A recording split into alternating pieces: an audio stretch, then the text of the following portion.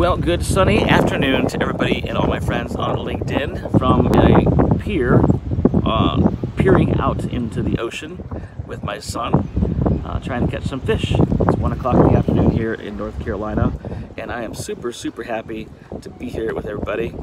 And I wanted to share with you something that I found to be interesting.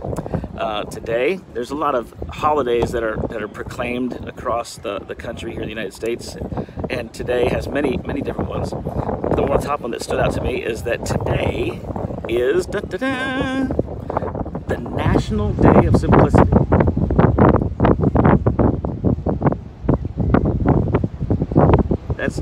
That's me and my son out here. Well, it's not me, that's the ocean, but we're looking out at the ocean right now. And that was us just a few moments ago as we were here hanging out.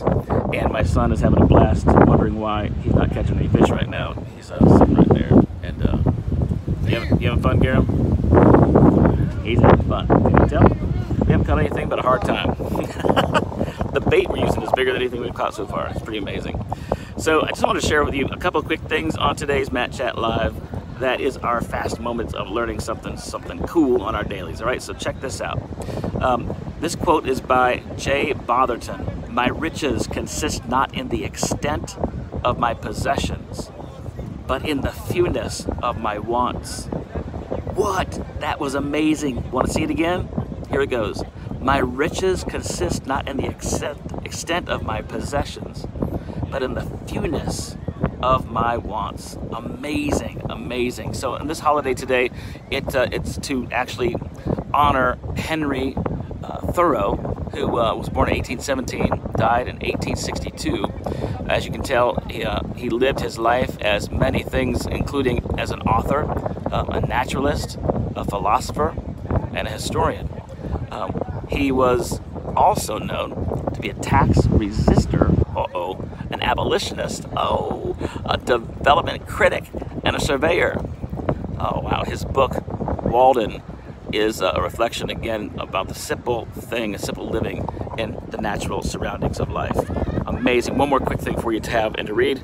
It says this, if I could see it quickly, my eyes are old.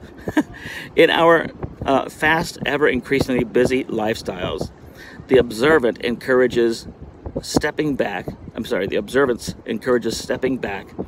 and looking at ways to simplify our lives. It's an opportunity to declutter and eliminate the unnecessary burdens that weigh us down. Even taking to nature helps us reflect and find balance. So here I am. Today is, I am out here working my best to experience that and share it with you as we are peering out into the ocean. Anyway, the question for you today is, what are you doing in your life that is simplistic?